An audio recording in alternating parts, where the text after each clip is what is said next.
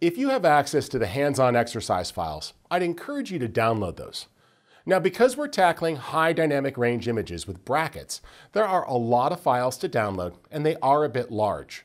Now, to make it a bit easier, we've broken them up into a couple of downloads so that you can pull these down more easily to your computer. Now, these come from my personal collection from shooting at a variety of locations. And some of the images have technical problems with them, but that's on purpose. I want to show you how the software tools can help you compensate for issues that sometimes arise when shooting. Now, I'm making these files available to you use for your personal use. You may use these educationally, so you can practice with them and master the skills. But I do ask that when you're done, please don't post the files. Please don't try to sell the files or use them in your portfolio. Just remove them from your machine. But I hope you find it useful to have access to these same hands-on files so you can follow along with me and get some extra practice. All right, go ahead and download those files and we'll begin.